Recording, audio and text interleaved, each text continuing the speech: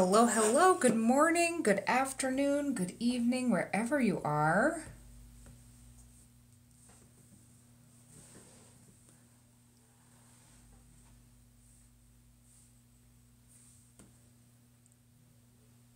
We're going to be getting started in just a few minutes.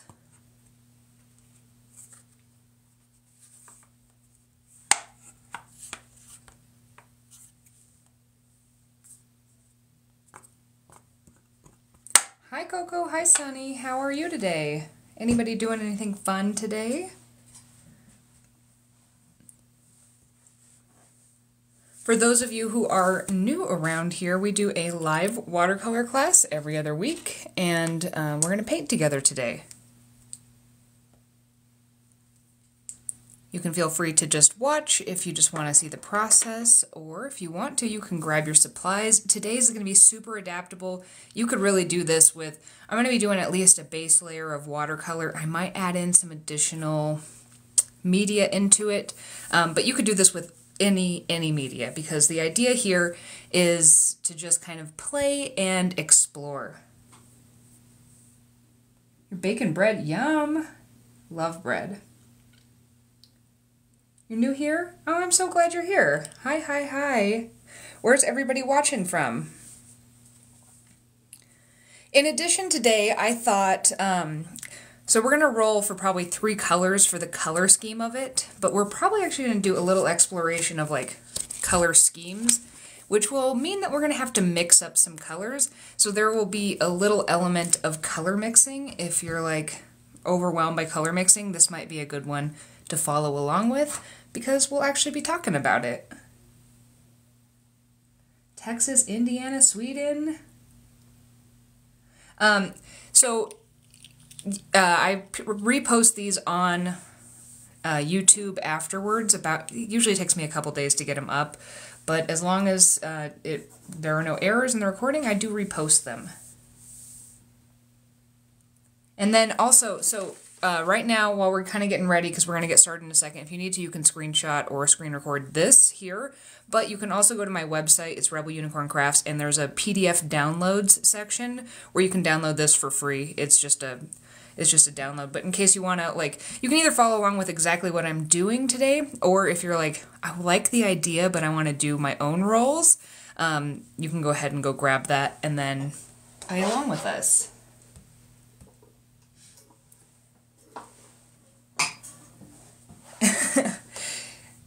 Crazy holidays, Mary. Yeah, it's been, I feel like I cannot believe it's almost the end of January, or it's like mid-January. Crazy. All right, so the whole goal here is, I've got a new sketchbook that I'm going to do. I've got another pad of paper in case I decide to do a second one, but I'll probably just do this in a sketchbook. My goal for today is to do kind of a low pressure painting. This is a good type of exercise for when you want to play with paint, but you're like, oh my gosh, there are too many choices. I don't know what I want to paint. I've got too many projects and I'm overwhelmed. And so this is going to take out a lot of the choice. We will still have to make some, decisions during this, but this will take out a ton of the choices and it'll allow us to kind of play and be a little bit free, or at least that's my intention for today. So we're going to start by rolling. Oh yeah, can anybody else not hear me? Can you hear me? See somebody say they can't hear. Before I start going way too much into this, I want to make sure that you guys can actually hear me.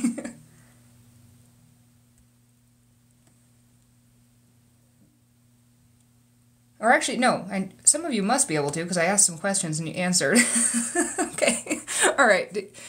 All right, so let's actually start by rolling. I'm going to get a little test piece of paper here to write down what I'm rolling for. So I'm going to start by rolling for our color scheme in general, and we're going to then mix up our colors, because we might get some colors that you're like, I don't know if those are going to work together, but we're going to play around with some color schemes and things like that with that to try to make them work together. So for this one, I want to do 3 colors. You could do 2, you could do 4, you could do however many you want. In order to have the chance of actually getting yellow, we're going to start with rolling just 1 dice. So our first color is going to be blue. I love blue. I didn't used to really like blue, and now it is like by far one of my favorite colors. I think paint has a lot to do with that because the blue paint colors, I love them. All right, second one, 10 is silver. Ooh, this could be pretty. We could do like, yeah, silvery. And our third one is going to be purple. Okay. Right off the bat, those three colors are going to look great together, but I want to do a little exploration because part of my idea for today was to be able to talk a little bit about color and things, and I think it will be a helpful part of the exercise. So I was kind of thinking there might be like, you know, 3 different colors that you're like, I don't know, it doesn't really work for me. But one of the things I like to do is I do have, since today's theme is like, I don't want to make a ton of decisions, one of the things that I do when I am feeling like I don't like making decisions is I reference one of these books. I've got this one that's Palette Perfect and the Color Scheme Bible, and I love both of these because they're great for like if you have one. So if you're like, I know I want to use this very specific blue color. Like actually, let's see. Let's use this one. I love this Prussian blue. It is kind of a deep blue, really bold blue color. So let's look through these books to try to find a color scheme that's going to have a purple in it that will kind of complement this, because maybe the purple is going to be more lavender or maybe it'll be a little bit different. You're heading to the pottery studio? Oh, fun!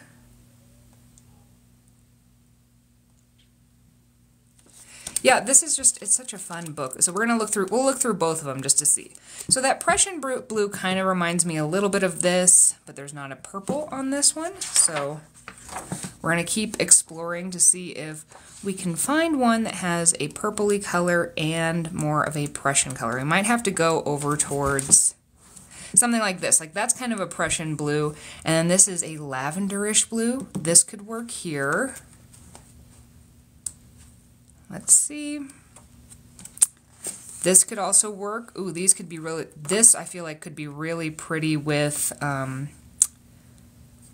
this could be really pretty with that silver. If we did a really dark blue and then we did kind of a, ooh, we can do more than one blue. We don't have to just do one single blue. This one is so far my favorite. And we can look in the purples as well, because we know we need purple. Is there a purple that has a blue in it? Alright, this is my choice from in here, I think. I'm going to set this over to the side, but we're going to look through this book over here just to see if there's a better option. I really love how this book is just beautiful. This is a newer one, so I haven't used this one quite as much, but one of the things they do is they take these really pretty pictures, and then they'll kind of show you, like, here's what, you know, the percentages of these colors that make up these really pretty pictures, and it kind of helps you understand kind of how the percentages of colors can really affect things.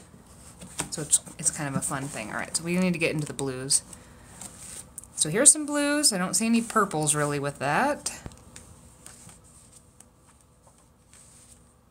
Oh, that is beautiful. We got some pinks, which we could kind of shift a pinky purple with a blue, but I'm not seeing much blue. So far the other one is still winning as far as the color scheme for this one.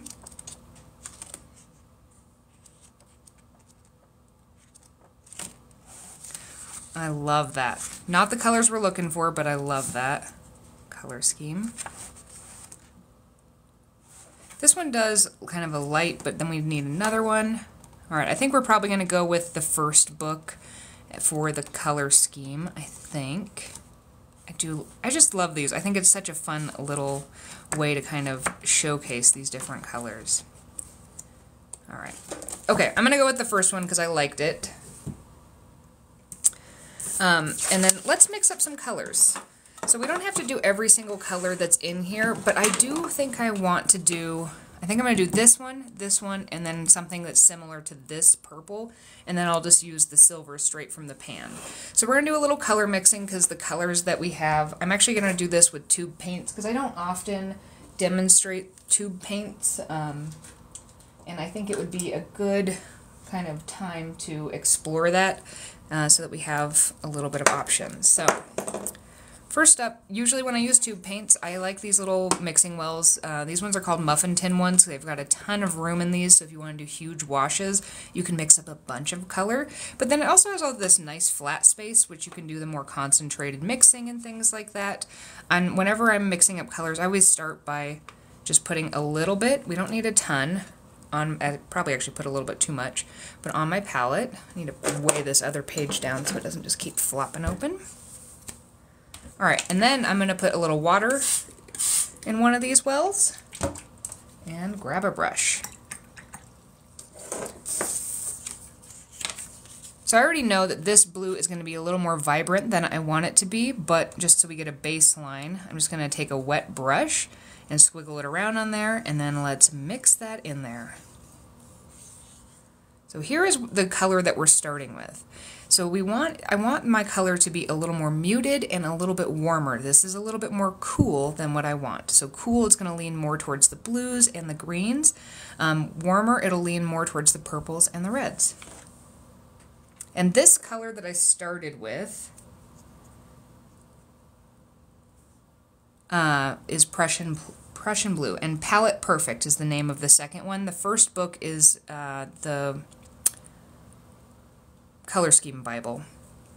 Alright, so in order to mute a color, we want the color that's on the opposite side of the color wheel, and an orange would be good. And a vermilion might actually be a good one for this because vermilion leans a little more to the red, so we probably won't have to use quite as much, and we might also get it a little bit towards that warmer side. And I don't want to grab a bunch, I just want to start with a little bit. Kind of want to sneak up on this color, so I'm just going to put it in the tip of my brush, and then I'm going to mix it in. We can always add more. So see how we did mute it a little bit, but not very much. I'm going to grab a little bit more. If you go a little bit too far, it'll kind of go more towards the gray, which could be pretty, but it's not quite what I'm going for. Getting a little more muted, just a little bit more.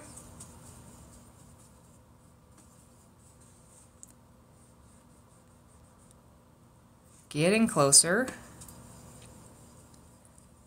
And I think this might be close to what I want for my first color. Yeah, kind of a nice grayish blue type color. See how this one, even though this is still a cool color, it is definitely a warmer version of this blue than this one is. So this is going to be my first, well, actually I think I want this to be even more warm. So I am going to grab some quinacridone magenta. This is one of my favorite colors of all time, is quinacridone magenta in watercolor. Just love it. I think it's so versatile. It's great for mixing tons of colors, and it's so pretty on its own. Let's grab a little bit of that, and let's mix that in. A little bit more. See, we're getting a little bit warmer because we're adding in a warm color.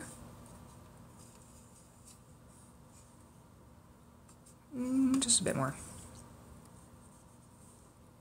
And if we add a little more water to that and maybe just a little bit more of this, it will be more of that color here. So I'm going to put a little more water in here just to kind of dilute the color. It's not going to be an exact match, but we're going to get kind of close to that color. Also, watercolor lightens as it dries, so you might want to wait for a second to actually see what color this is going to end up being, because it could be pretty different than the color that you're putting down. The mixing palette, I think I got this one from Michaels ages ago. The brush is one that I do sell. These are quill brushes, and I love them. I have really started to paint with these because these are my absolute favorite ones, but I will say, so for beginners, because these are pricier brushes, I'm sorry, we're going to take a little break, but just I want to let people know. For beginners, I'm trying to find it over here, what I recommend starting with is something like this size 12 round brush. This is also one I sell, but this one is a way more common brush that you can find at most stores. Is something with bristles, like Taklon bristles or synthetic bristles, and a size 12. And these don't have quite as much movement, they don't hold as much water, so they're actually a little bit easier for beginners to control. There is still some fluidity to the bristles, and you can do pretty much everything you want to with one single brush. So if you're a beginner, what you want to look for is a size 10 or a size 12 round brush. And you really just start with just one brush. I mean, you can start with more if you want to, but if you're on a budget, one brush is all you need. And then after a while, when you're like, I want more water, I want less control, that's when you're going to want to kind of switch over to a quill brush. Plus, you'll be ready for kind of a higher price point at that point, because you're like, I know, I like painting, so I'm going to keep doing it, you know?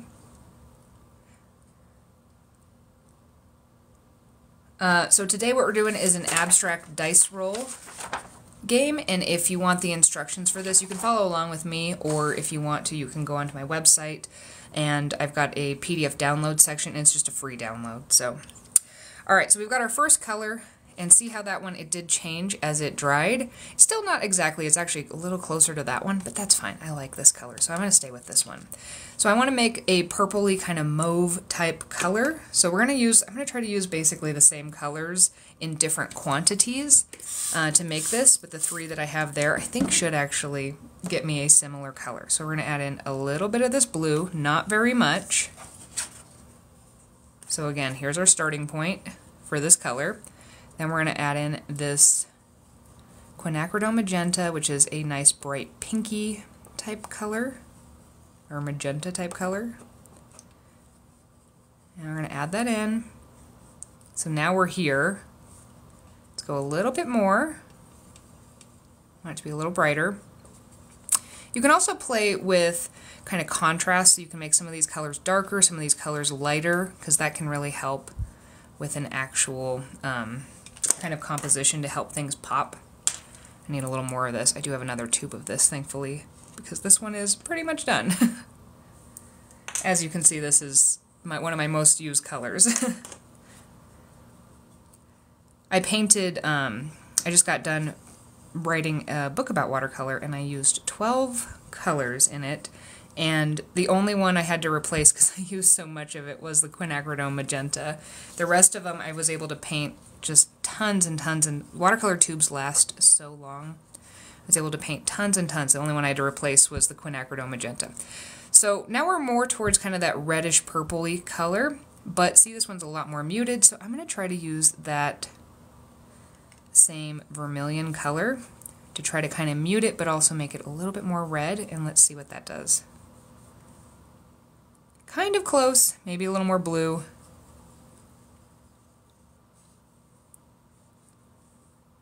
That's getting there.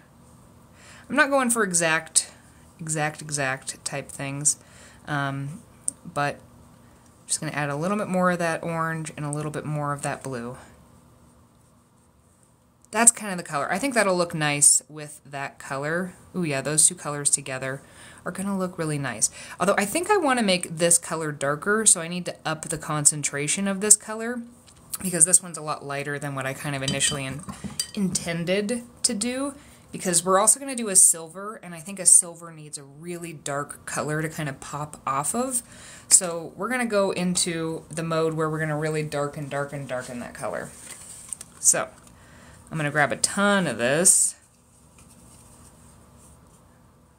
and just adding more and more. This is one of the benefits of tube paint. You can absolutely do this with pan paints. You just have to be patient and just continue to grab color.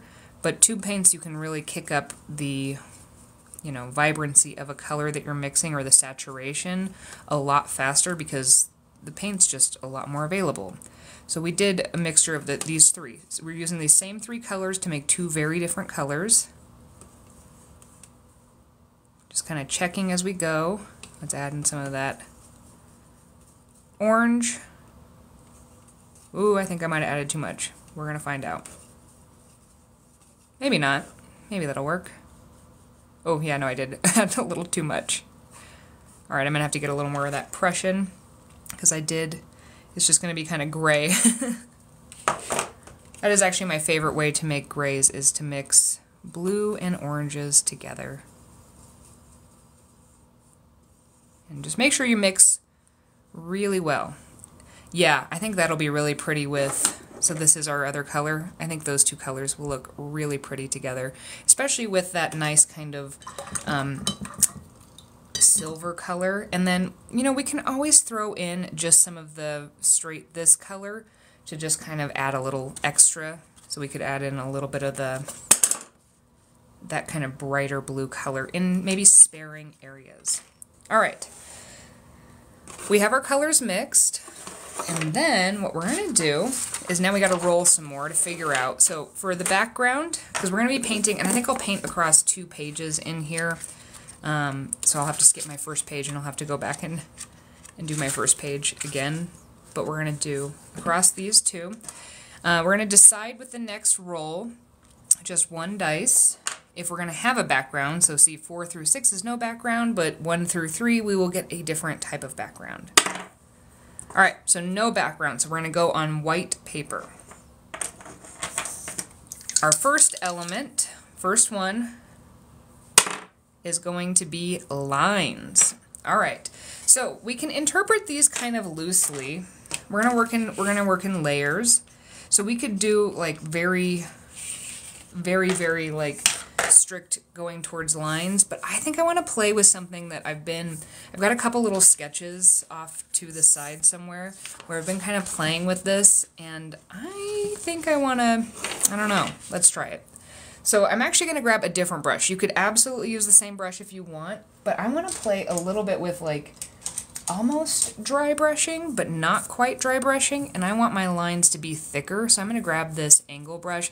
This is just an older acrylic brush that I had over in my acrylic painting supplies that I'm now using for watercolor. And what I'm going to do is I'm going to grab a paper towel, because I'm going to load my brush just a little bit with this, and I want it to be kind of saturated in the bristles, so that there is some in there, but I'm going to wipe it off and then maybe tap once or twice, just a little bit, because for these lines, I want there to be texture. I don't know why, but that's what I want, and we're just doing kind of a fun exercise. We're going to go with our gut. I'm going to lightly go across. So we're getting a little bit of texture. And you know what I'm going to do? Oh, I was actually supposed to roll for more stuff, but whatever. We're just going with this one for the first one. I'm going to put some water in this, and the next time I'm going to dip just a little bit into some water, and then I'm going to do that again. And the idea is that I'm going to be making this color lighter and lighter as I go down. So I guess we're going to pretend like I rolled for an effect that would create this. I'm not even playing my own game right. Whoops. Alright, I'm just going to do these lines across, and I'm going to kind of play with the pressure that I'm putting down. And I can also play with how much was in my brush. See, that one's more solid. So let's dry it off a little bit, and then I can get some of those. Oh, that's kind of fun. Hello, hello, and also thank you to everybody helping each other out in the comments. I really appreciate that. Sometimes I get really into what I'm doing. It's hard to watch the comments, but thankfully we have such a nice and helpful community here that we just help each other out, and I love that. Just making these lines all the way across. I think I'm going to go back in to a little bit darker.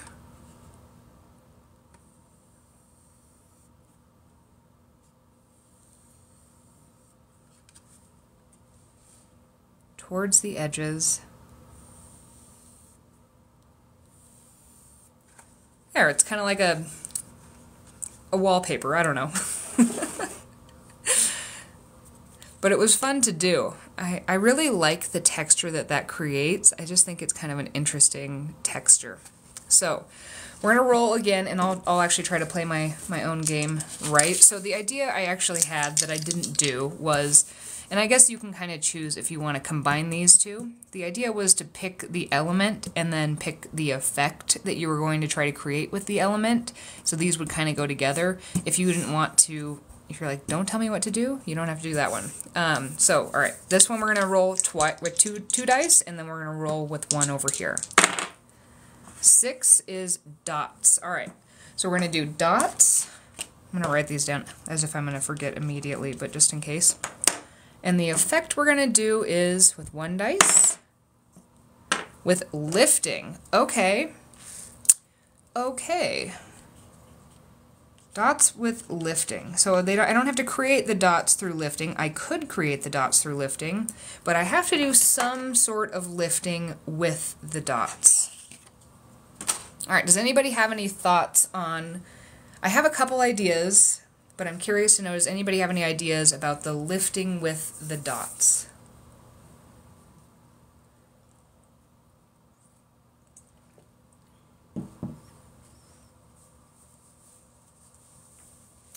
Kind of like bubbles. So what I was kind of thinking is I could put down the color, and then I could lift from the center so that it would be more concentrated kind of around the edges. Concentric circle dots. Oh. So lifting is where, while it's wet, or we can actually do it while it's dry as well, is where we pick up some of the pigment. So I'll be demonstrating it in a second. That's kind of the idea of the live, is we can explore different effects while also just playing. The edging with darker. Okay, so I really am liking the idea of some of these concentric lines. So, yeah, I like that. Purple, lift, and then outline it in silver. Let's do that. And in order to do that, I've got my silver over here that I want to use, and I need to pre-wet it so that when I am ready to use it, it will be ready to go. So for lifting, we can use a brush to lift. We can also use a paper towel to lift. You can use a ton of different things to lift. But let's do it with a brush for now. So I'm going to grab, and actually I think the round brushes are better for lifting. So I'm just going to switch over to using the round brush for a second. And since we're doing dots, I suppose that means that it should be smaller than if we were doing something with like a circle or a blob, because I think I have those on there. So they should be little ones. All right, so I'm going into this purple color, and we're just gonna make dots. And this is not exactly how I was thinking, but this is what I started doing, so that's what we're currently doing. Just gonna make some dots. We're going with our gut today, so if you're following along, you don't have to do exactly what I'm doing. If your gut tells you to do something else, do something else. All right, before those get starting to dry too much, what we're gonna do is I'm gonna take this paper towel and I'm just going to dry my brush off. And this is one of the magic things about round type of brushes, is that they can actually kind of be like a little syringe. Let's see if we can get this close so you can see. So if I tap my brush onto one of those little puddles, it's going to suck up that extra water and it just slurps it right up. So you can do this. You could do this to actually kind of remove some of the color, but you could also do this, a lot of times I'll do this at the bottom of paintings. When I do that make it dry thing, I don't usually want to dry when is just a ton of like standing water, because it can blow around. So I will often dry my brush and then just kind of let it slurp it up. And it does, obviously, once it gets to a kind of a point, you do have to re-dry it off. But then we can just kind of slurp it up. You don't have to do this part. You could also take like the edge of a paper towel in order to do this too.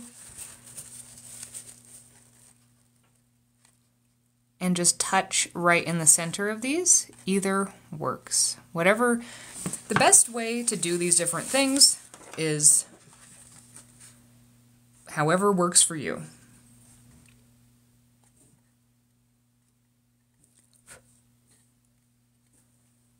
Okay, we've got some dots there. I'm going to make some more dots kind of in a couple other places. And you know, you could also do things like, if you've got a bunch of this here, you could try experimenting with like the back end of your brush if you wanted like little tiny dots. You can do whatever you want to. We're experimenting today. So just follow what your gut tells you. Just kind of dotting here. And then we're going to lift out the majority of that color. And then I think I am going to do a little outline because I like that idea of some of these.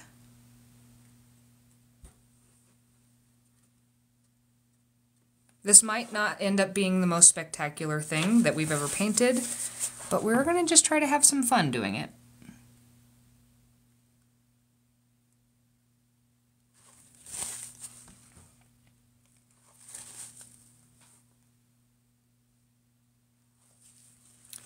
So other effects that are on this list for possible rolling are things like wet on wet versus wet on dry, charging, blooms, lifting. We can also do some masking. But in general, what we're going to be doing is layering things. So after we finish this little layer, we'll actually take a second to dry this so that when we do layer the next one on, then it's not going to disturb it so much.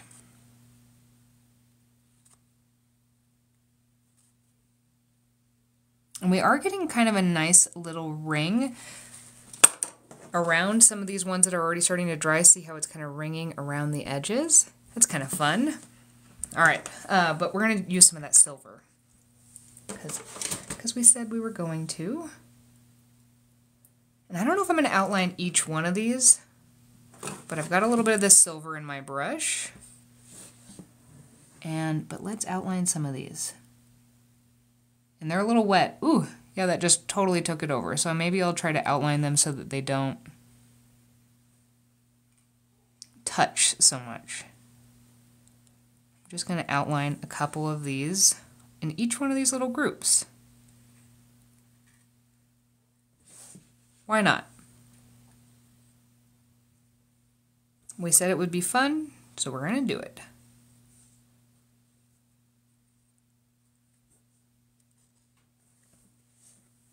Okay, we got some pops of silver in there. So the next thing I'm going to do before we roll again is I'm going to take a second to actually dry this. I use a little craft heat gun for this, just to kind of speed up the process. You can absolutely set it to the side and start another one and then just keep working and let it dry naturally. But for those of you who are impatient, you want to use something like this, or a hairdryer also works. Just make sure you're not going to blow anything around because everything will go flying. And you don't want to concentrate in just one area. You want to keep it moving the whole time. But the other part of that is this will be a little bit noisy potentially if the noise canceling doesn't work. So if you need to, you can actually take a second to just turn your volume down for about 20 to 30 seconds, and that's going to happen in 3, 2, and 1.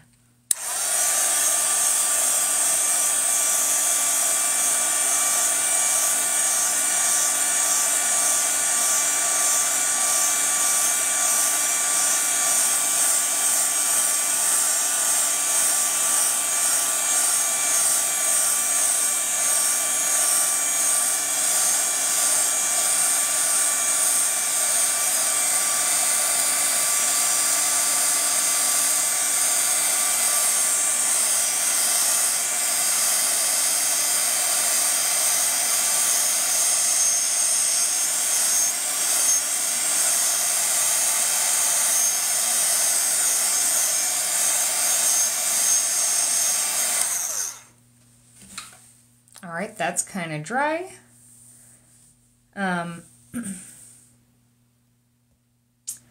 So in the comments, new notebook, yeah, this is, well, it's the same one like I always use, but I did just finish another one, so I had to open a new one.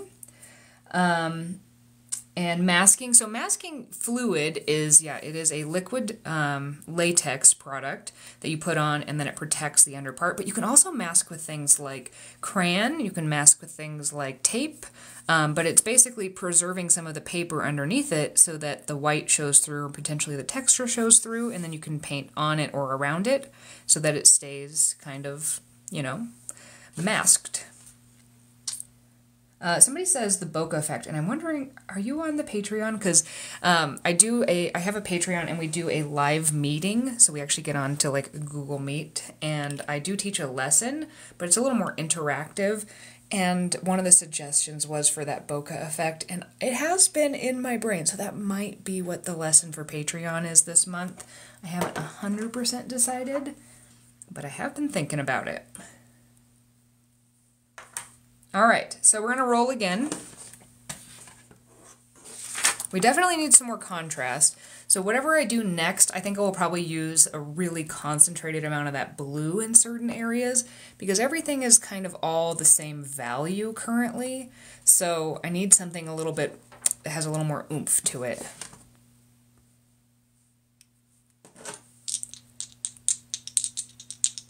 So what we've done is we rolled for a color scheme, and then we mixed up some colors.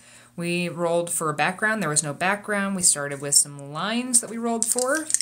Basically what we're doing is we're just playing a fun art game. This is not meant to like, I mean, maybe this will be like one of the coolest things I've ever painted, but it also might not be that spectacular.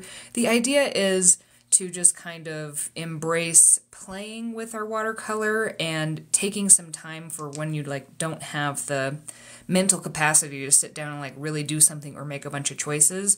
This is a really great way to kind of take that away. So we're gonna roll for, we rolled with 2 for the last one, so we're gonna roll with 1, and then we're gonna roll for the effect. So we're gonna pick an element, and then we're gonna figure out what effect we're gonna use on that element. So we can play with these different things and just kind of experiment. So our next element will be circles. Okay, perfect.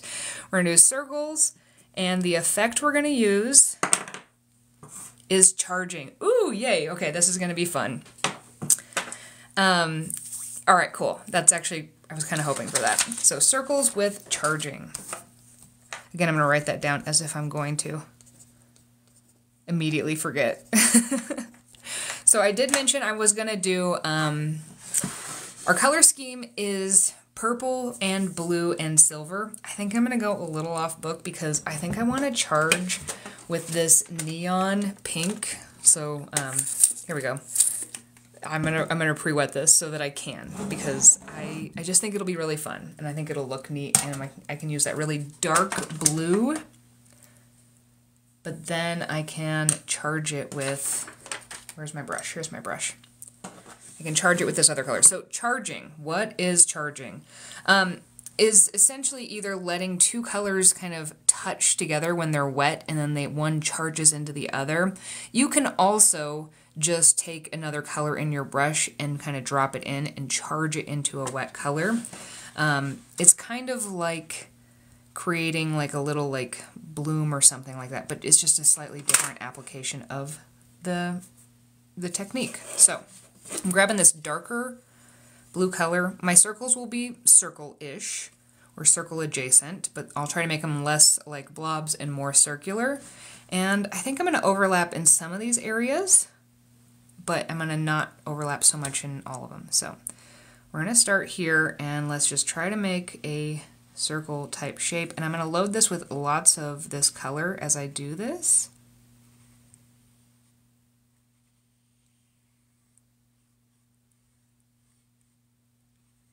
Okay, we're going to start with this one, and I'm going to make another one here, just because I want to make sure I use maybe a smaller one.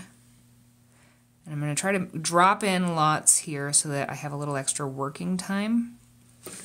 And then maybe one that's kind of coming off the page over here. And then, ooh, okay, I'm going to play with the contrast. So I'm going to grab some water in my brush, so it's going to lighten this. And then let's put this here, and they'll kind of bleed together. Maybe even a little more. I will get to the charging in a second. Kind of over here. Let's put another one here. Another circular shape. Then I'm going to wash my brush. And I'm going to grab that really bright pink color. And I'm going to drop this in. Just in a couple spots. Doing this while everything is wet is the key. To let it kind of swirl around. And since I'm adding it here, I'm not technically cheating with the pink because it's going to kind of combine in some ways with that blue color to make kind of a purple. Ooh, that's kind of fun. That is kind of fun. Which is the whole point of this, is just to do things that are kind of fun, you know?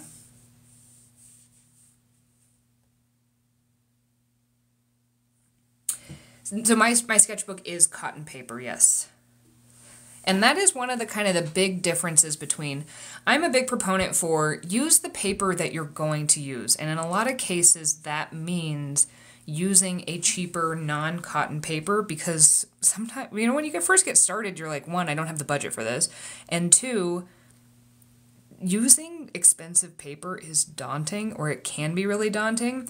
So if you're like, I know if I buy that paper, it's just going to sit on my shelf, then what's the point? Just buy, I like Canson for beginners, because it's, like if you cut it up into multiple pieces, it's actually pretty cheap per use, whereas something like Arches, I mean, if you've got the budget, paint with Arches, absolutely, but, yeah, it just, it can be a deterrent for actually creating.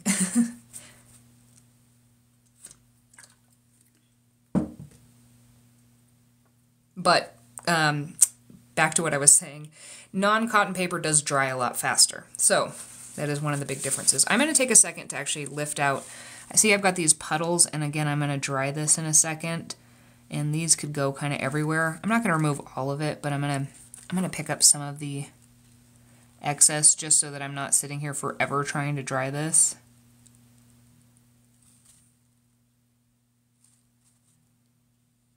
If I let those really sit, we could get some really interesting back runs and blooms happening, but I'm going to take them out for now.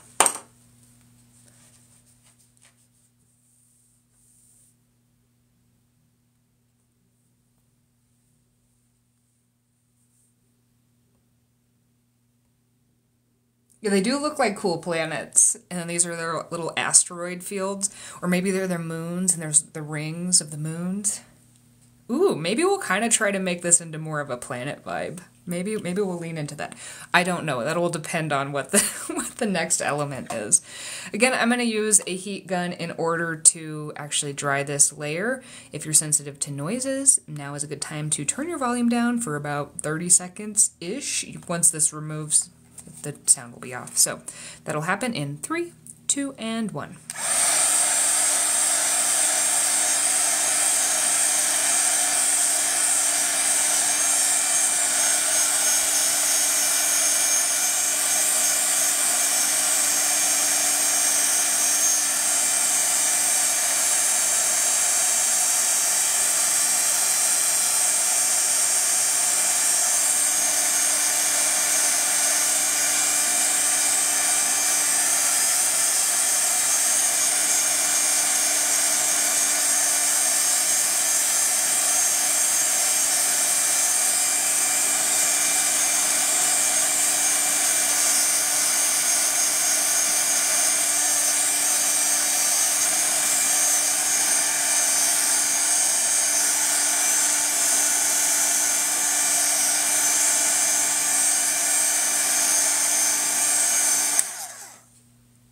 All right, there we go.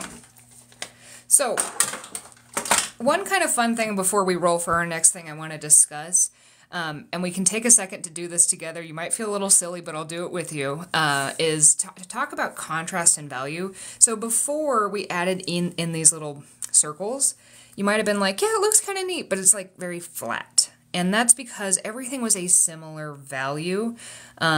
It doesn't stand out against each other. So in order to have contrast, you want things at very different levels of value. The white paper is one value, this is one value, this is like a half a value more, but these have a lot more to them.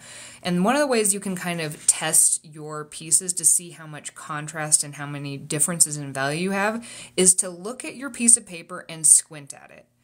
And, or if you have glasses, you could take your glasses off kind of a thing. But what you want to do is squint, and you'll be able to notice those contrasts of value so much more.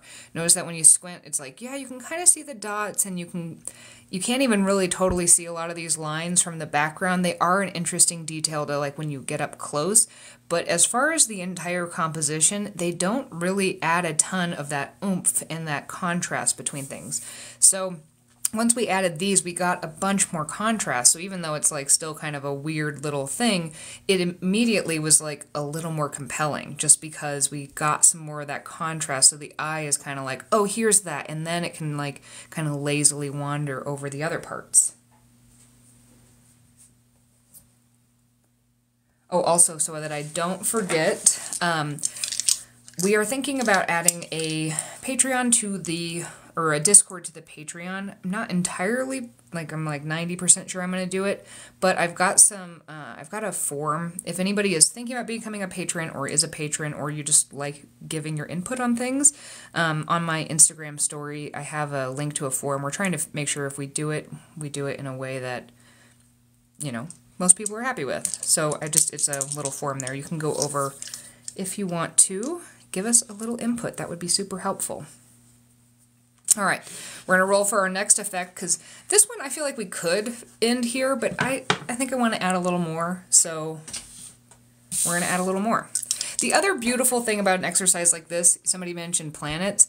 This is meant to kickstart creativity and help you kind of get out of a little bit of a funk. So if at any point you're like, I want this to be planets, you don't have to keep rolling. You can just do whatever you want on it. But for the sake of this, I'm going to do that. We rolled with, I think, did we roll with 1 or 2 dice for this last one? We got circles, which would have been 5, but that could have been either. Should I roll with 1 or 2 dice for this one?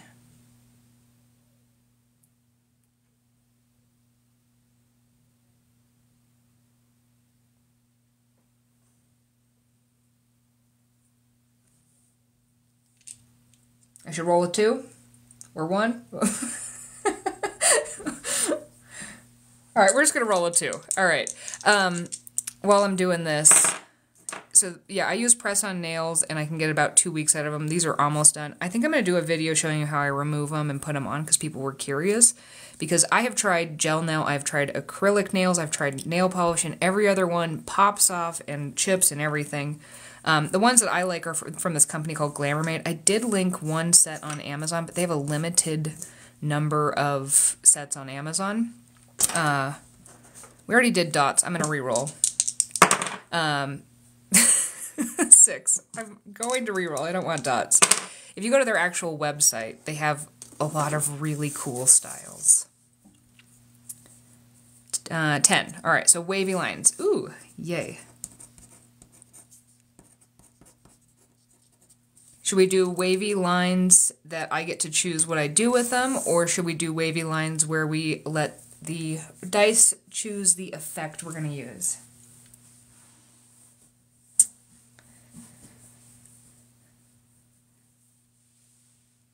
Dice. All right. Dice it is. Wavy lines with lifting. Can I re-roll? I don't want to do lifting again on the wavy lines. Or do we have to do what the dice say? Re-roll. Okay, good. I'm not gonna look anymore. There were 3 people who said re-roll. Wet on dry. Okay, that's fine. A little boring, but that's okay. We can kind of, ooh, we're gonna cheat. We're gonna cheat with the wet on dry, because we're gonna load our brush with 2 different colors.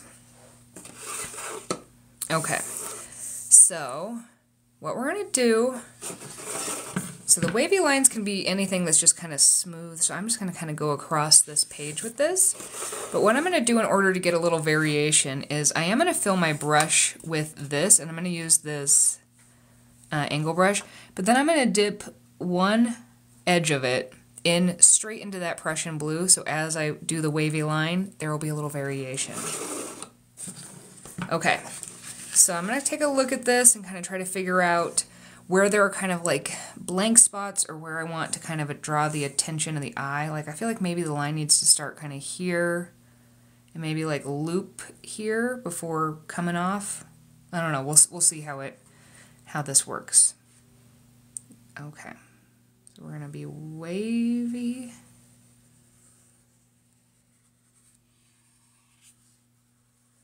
Ooh. Okay, that's kind of fun. That's kind of fun.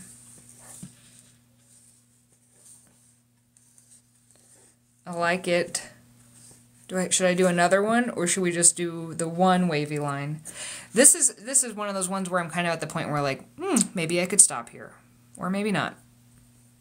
Also, I only got a little bit. There is a little variation, but I only got a little bit of that variation. You can see just a tiny bit on the edge. Just one? Stop. Okay, we're gonna stop on this one, but let's do another painting. Are we ready? Do you guys want to do a second one of these exercises to see what it comes up with? Oh, maybe add a little silver. We can set it to the side, and we can always decide later too. Okay, let's do another one. Yeah, I like it. This is one of those ones where, you know that one of the most valuable skills you can get in art is like when to walk away. And in an exercise like this, like you can keep doing this until it's like so chaotic that you're like, whatever, there's no point to this, because it's just meant to be fun. But if you can listen to your gut and learn to listen to your gut on when to walk away, it doesn't necessarily mean that it's always finished. But right now I'm kind of thinking like, I like it. I don't know if adding any more could be improved, so this is a good time for me to just step away from it, and then I can reopen it later, and if I'm like, okay, I still do want to add some silver, then you know, you should add some more silver, or you should add a little more to one area or something. I'm going to dry this because I'm going to do it in my notebook again, so I need to flip the page. Again, if you're sensitive to noises or you've got like a sleeping baby next to you, now is a good time to reduce the volume until this disappears. It'll be about 30 seconds, and that'll happen in 3, 2, and 1.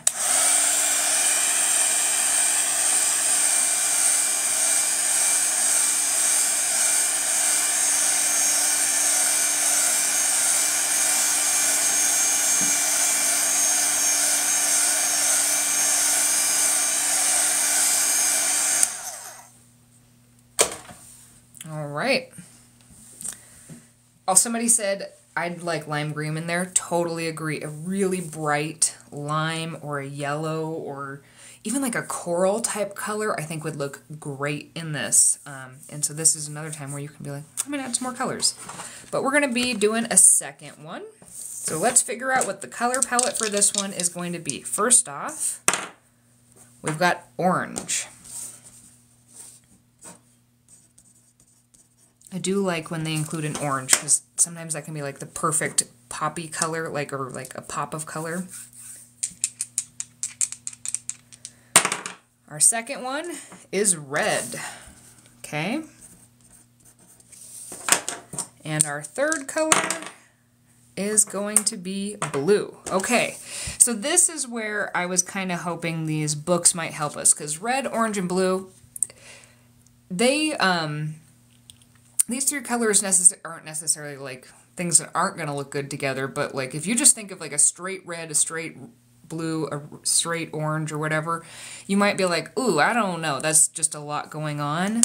And so that's where we're going to kind of explore these to see maybe what kind of take on a red, orange, and a blue we could use to help us kind of make the most of these three colors together.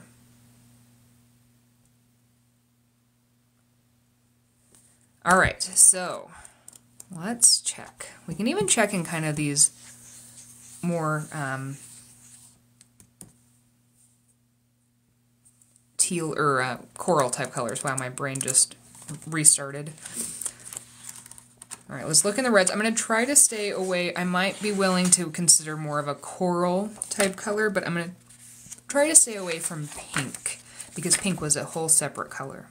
So this has got some red, no orange, no blue. Oh, look at that. Red, orange, and blue.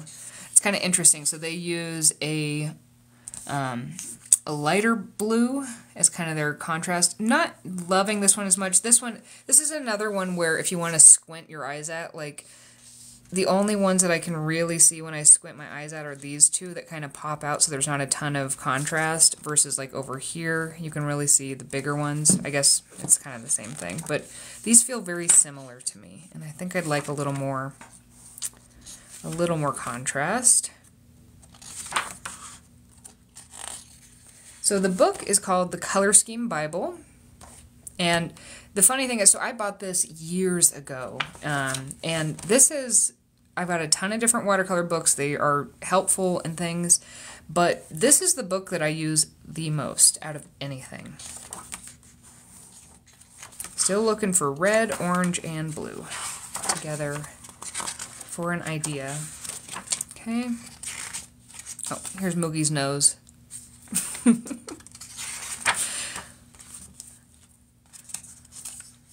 I was probably reusing a scrap of something in order to help mark something for some project I was working on.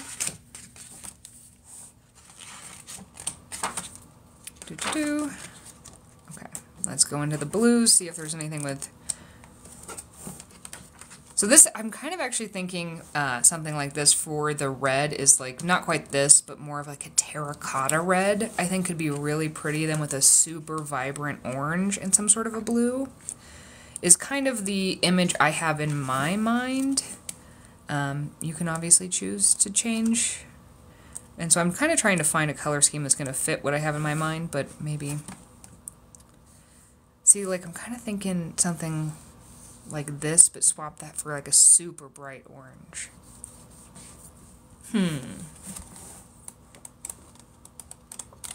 Okay, this is kind of what I'm thinking. I'm gonna check that other book because I feel like there's some really good orange and blue color palettes in here. This is the other one. This is a newer one. I haven't used this one quite as much, but I also have only owned it for like 3-4 months. So it hasn't had as many chances to be used. I think those orange and blue ones are back here. Gosh, yeah, these colors, I love these colors, like this whole spread. Absolutely beautiful. That kind of has a red. We could do an orangey and a blue.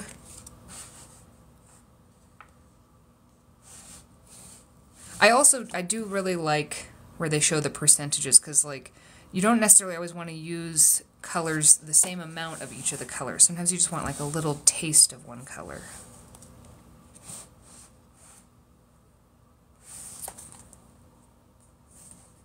We're going to have to go a little off book on this one, I think, but...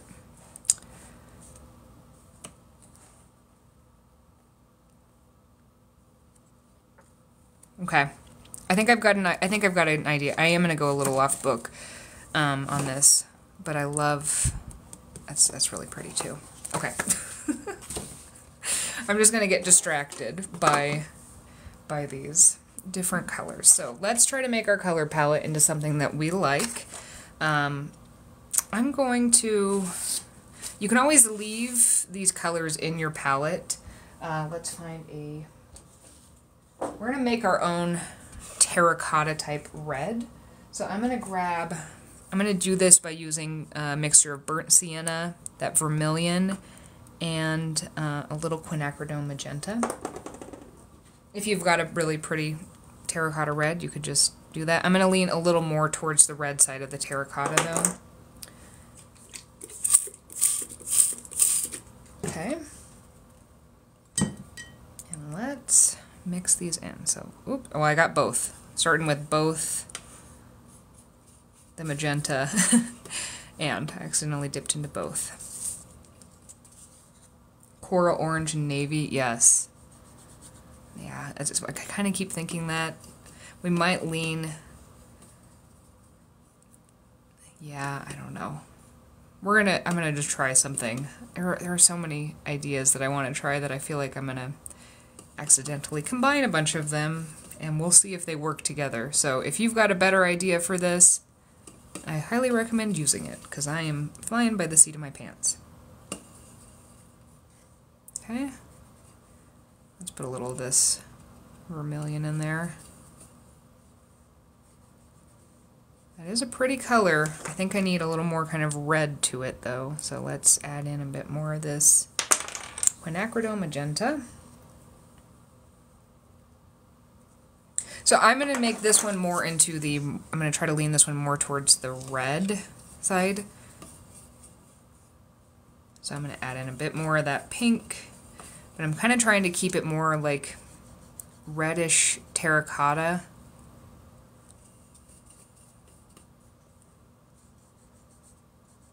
Like I think this could be a pretty, I think this is the red color I'm going to go for. It's kind of a terracotta adjacent, but it is more red. And then for the orange, I kind of want to use, we'll have to see how this looks next to it. I have one of my handmaids is called Carrot Juice, and I really like it, and it's a really bright orange. We'll see if it works. I don't know if it's going to work with the color. But let's check and see. Hold on, I don't have enough paper to really show that. We could go with a really bright orange, or I don't know, maybe maybe a coral color would be better. What do you guys think? Should we go neon orange, because we're going to do kind of a navy blue, I think. Should we go neon orange, or should we go coral?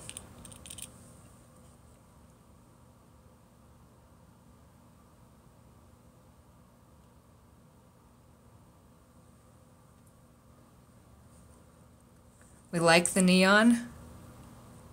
Then maybe I should lean this one a little more towards the red. Alright, we like the neon. Alright, we're going to go for it. I'm going to add a little more of that magenta into this color, though, I think just to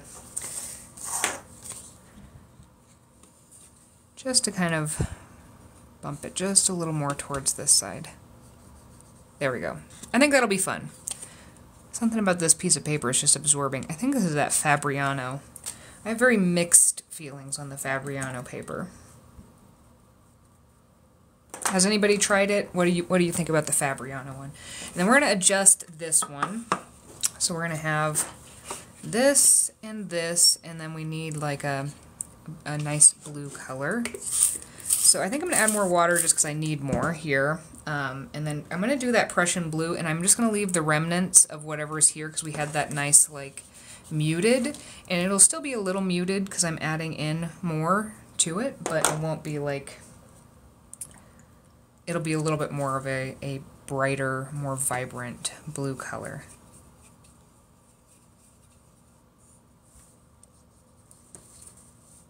Maybe? Or should it be more of a tealish blue?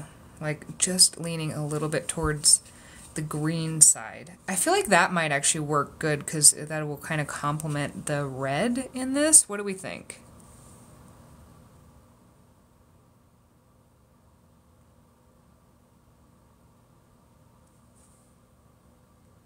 A tealish? Okay, I think you're right. I'm actually going to use some of this. This is one of my favorite colors.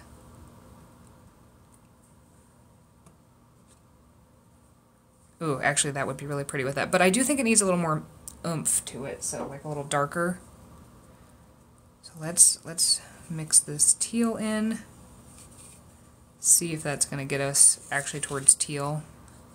We might be a little bit too far towards the blue side. We might actually have to put some green in here, or some yellow. I mean, that is a pretty color. But I'm going to add in a little yellow. Ooh, let's add in some of this green gold. I'm just going wild today.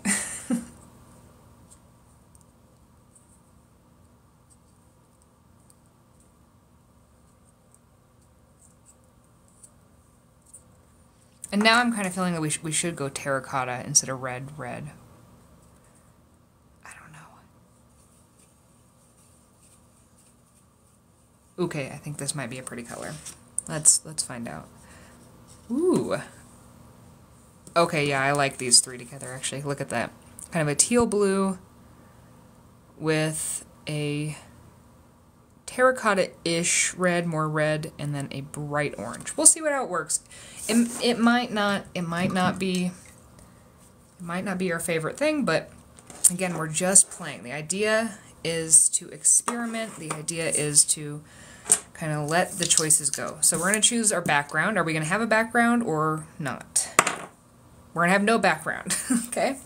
Our first element is going to be swirls, okay? And the effect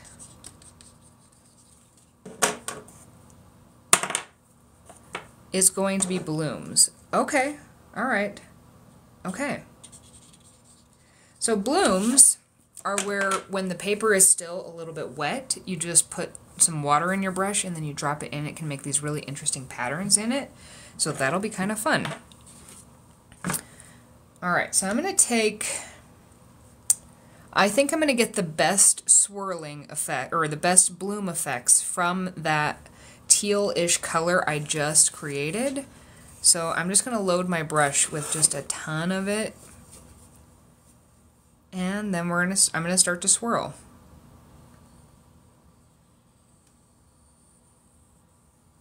I'm going to load my brush back up. And let's...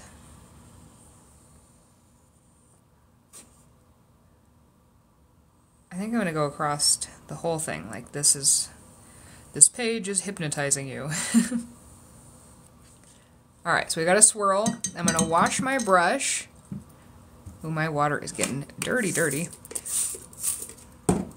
I'm just going to put some cleanish water there. And then I'm going to take that water in my brush and we're going to add in these blooms. So we're just going to drop water in. All along this. Certain areas are going to be drier.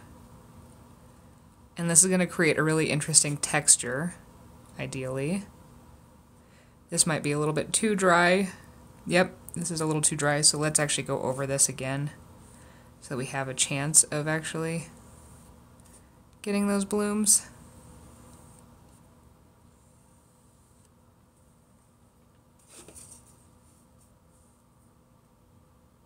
And you can play around with how long you wait for it to dry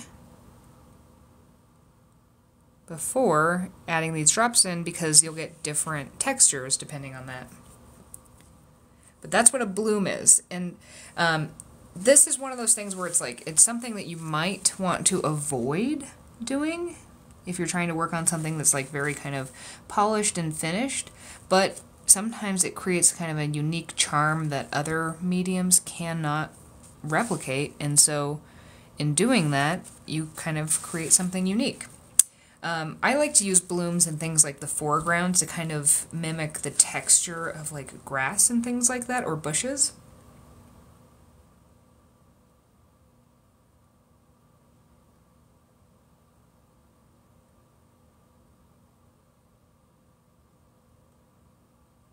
Alright, we're going to dry this before we do our next element. Again, if you're sensitive to noises or need to, you just go ahead and take that volume down for about 30 seconds or so in 3, 2, and 1.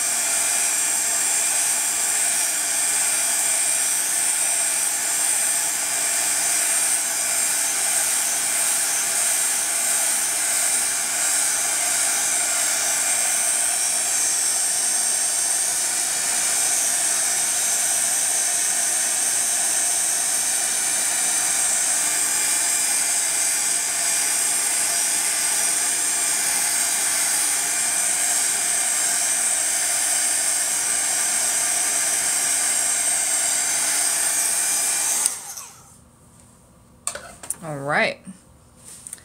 Also just going to pick up this little dot of water.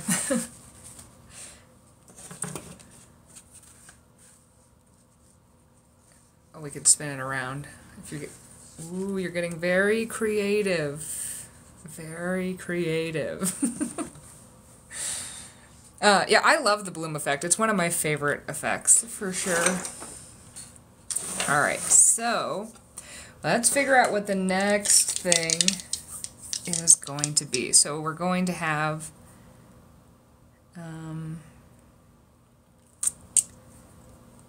we did swirls. I'm just going to do 2 dice. I don't know. Okay. 6, we're going to do dots. Okay. We're going to do dots. And you know what? I think I might use a different medium for the dots. How do we feel about that? I've got some Posca pens looking at me right now, and I feel like they could make some really good dots. And the effect we're going to use is wet on wet. Oh, well, then I can't use the Posca pens. Although I guess if I'm going to use the Posca pens, we wouldn't roll for the effect. What do you guys want to do? Do you want me to do dots with wet on wet, or do you want me to do Posca pens with no effect?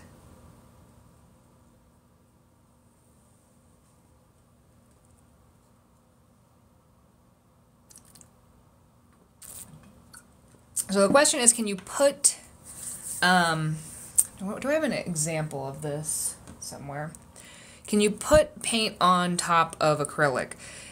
The answer is like yes and no. So first is acrylic paint is kind of like a plastic polymer essentially, so you can't really paint on it. Watercolor needs something porous to sink into, and it's not usually porous. However, some of them are have a chalkier texture, so you can kind of paint on them.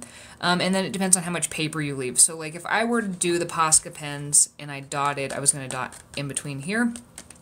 If I painted on top of it, it's just not going to really adhere to where the paint is so much. It might adhere a little bit, but not. But the paper underneath it is fine, as long as it's dry. You just don't want to paint your nice watercolor brushes over acrylic paint, or it can kind of ruin them, until it's dried.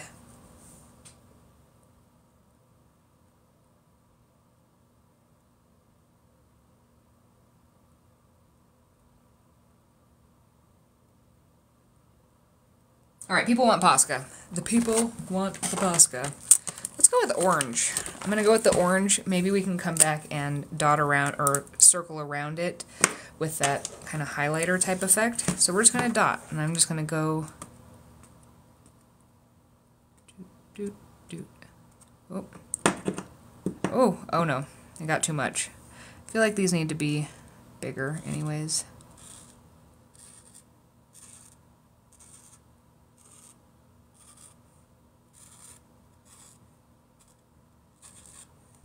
Doing dots.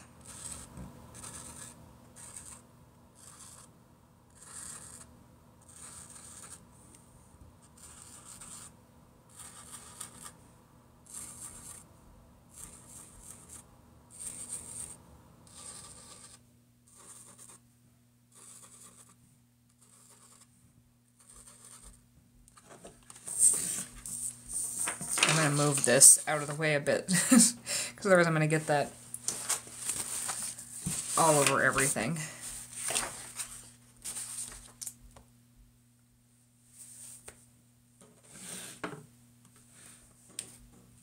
So I will have to be a little careful as I add more stuff on here, and if this doesn't dry, because I don't love trying to dry acrylic paint with any dryers, because it kind of gives off a smell, which I feel like anything that gives off a smell like that, it's kind of telling you like, hey, maybe you shouldn't dry me, you know?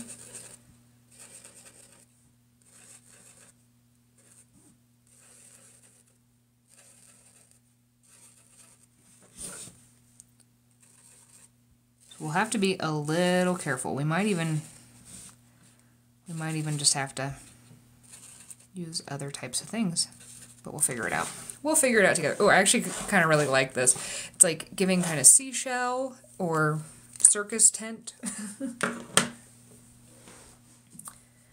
Alright, so we're going to roll again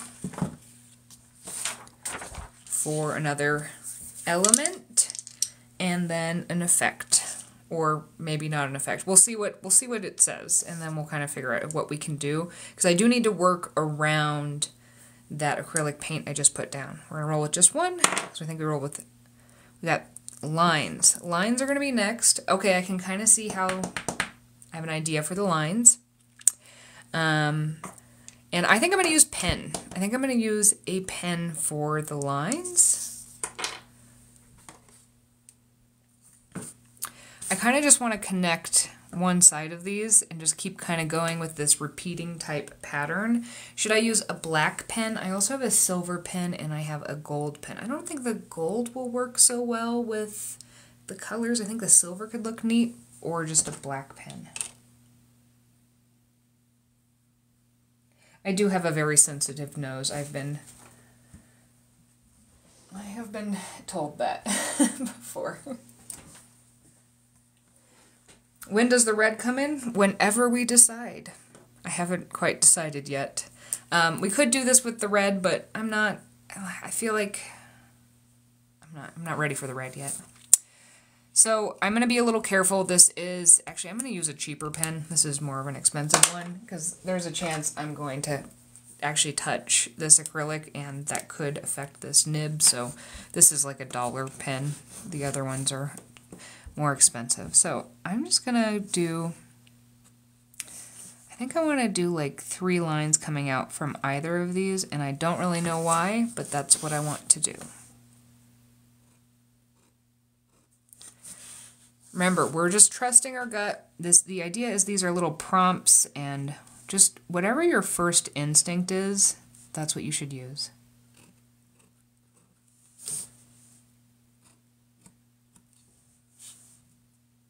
Kind of looks like a bike wheel or something, almost.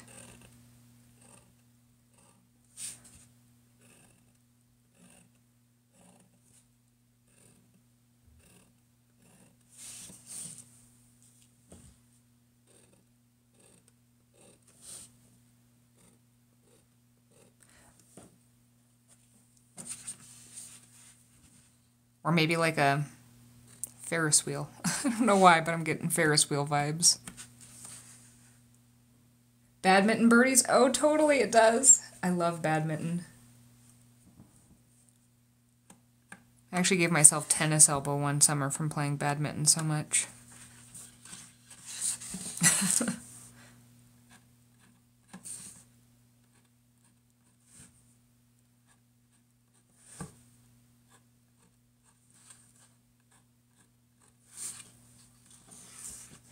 Getting fang vibes. Oh yeah, it's kind of like a moth. Somebody said it looked like an octopus earlier. Maybe it's an octopus who has daggers. But these are their little safety caps because it doesn't want to hurt anybody right now, so it puts safety caps on its daggers.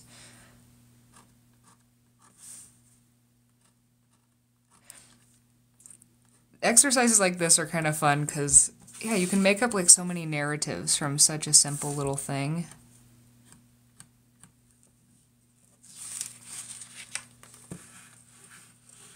You could use a red and outline the blooms. Yeah, absolutely.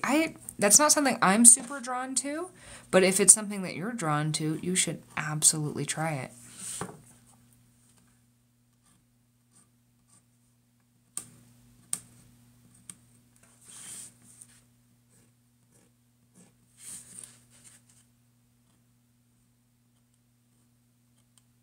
There's that piece of string there, so it makes it a little hard to go over the edge. Also, I had somebody say, like, why do you always do it across 2 pages? That they don't like the look of that. And yeah, this is just a personal preference. I personally think it looks neat when it stretches across 2 pages and it gives me a little more. But if you find yourself like it's too complicated, because when these strings get wet, they can kind of bleed through and affect the other pieces in here. I treat my sketchbooks kind of like a journal of the activities I was doing at the time and the ideas I was playing with. It's okay if they're not perfect in my eyes. But if you find that you don't like that, then you probably want to not go across both pages. Art is all about personal preference, what you enjoy making. Oh, I feel like there's weird spacing. This needs to have a dot here. There we go. I feel better.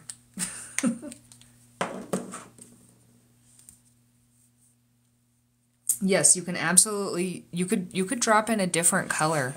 for your blooms.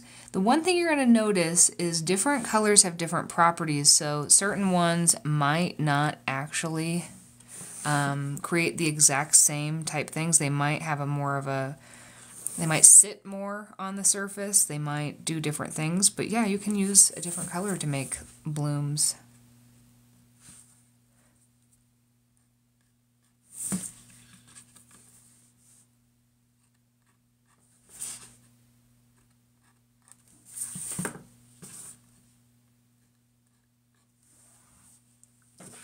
This is fun. All right, let's see what the dice tell us for the next thing. Art really is science, for sure. Like, there are certain parts to it, because you have to understand how all the materials work together. You have to understand what you can layer on top of other things and not. Like, for example, I opted to use a cheaper pen to add in those details. This pen is waterproof, so I could paint on top of it. But this one isn't, so whatever I do next, I'm going to have to avoid that pen. And you have to understand the different properties of things and what sticks to what and kind of, yeah, how things work together. So you actually have to understand some different properties, or, well, oftentimes stumble upon the different properties. It's like active experimentation. Alright, so our next element, I think this is going to be our last element, because we are technically over time, but I am having fun, and I need to add that red in there somewhere. I don't know where, but I'm going to roll with, I don't know, 2, I guess? 11, oh, I was dreading that. I don't want to add text. I'm sorry, I'm going to re-roll. I feel like this is already too busy and text is going to just be too much. I mean, it could be kind of neat to write different things in there, but I don't know what I'm going to write, and I'm not even sure why I added that in there. Dots. We already did dots. Swirls. We already did swirls. Although I guess we could do... No, because I gotta be careful. You know what? What should we... I guess we could do the swirl with the red. I don't know. What do you guys think? Should I add anything else to this? Should I do a swirl or not? I kind of like it as it is. I know I didn't add the red in, but I kind of backed myself into a corner by using this pen here, because anything I paint over that is just going to smudge everything, and you won't even be able to see what I just did. We need the red. Okay, what about this? What if we take a Posca pen and I do like a little like halo cap on each one of these with red?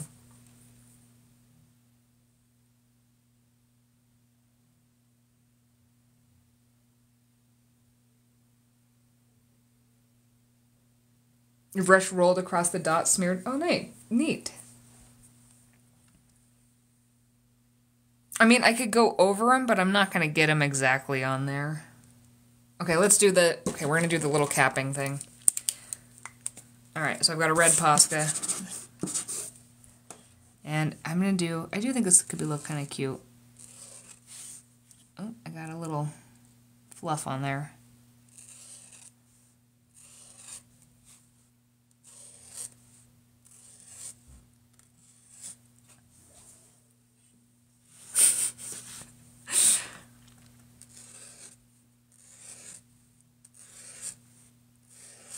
Remember, with exercises like this, the whole idea is just to kind of get you rolling. You can at any point, haha, dice pun. At any point, you can just kind of abandon, and once you kind of have an idea going, I mean, don't make yourself finish with the dice if you're like, no, I know what I'm doing now. Like, I got an idea. That's the whole thing. It's like a kickstart, you know?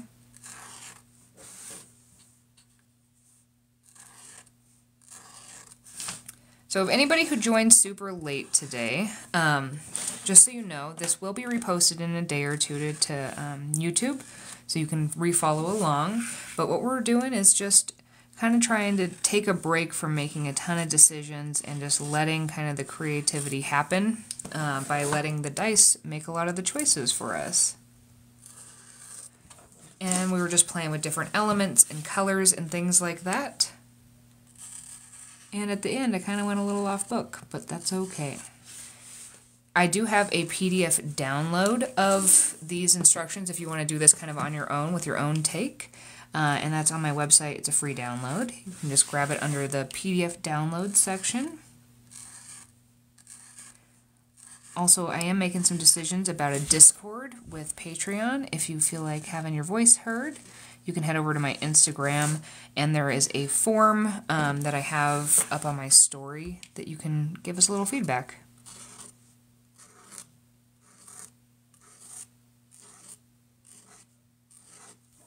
Now it really does look a lot like a... I am definitely getting, especially down here, the octopus vibes.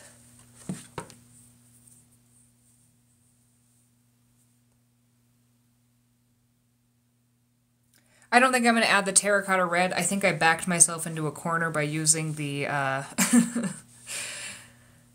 don't want them to smear. I like them, so I want to keep my lines. So I don't think I want to paint. I'm a little bit too nervous, and I like kind of how we followed the line. I think this one, to me, I think is done. So I'm gonna keep this one as it is. As a little reminder, here was our previous one, a little more planetary, and this one is, I don't know, Ferris wheel octopus or something. So I think I'm going to keep it as it is. You can obviously make different choices for yours because, you know, we're just exploring things. I think that's going to conclude today's lesson. I really appreciate you guys spending some time with me today. This will be a replay as long as there's no sort of like technical issue. And the next one will be in 2 weeks, and I'm not sure what we'll be doing then, but maybe it'll be something that I show you in short form and I just kind of extend it so that you can see it in real time. And then sometimes it's just these fun little exercises that help us kind of get a little more in touch with creativity. I hope everybody has an absolutely fabulous day, and I'm going to sign off now.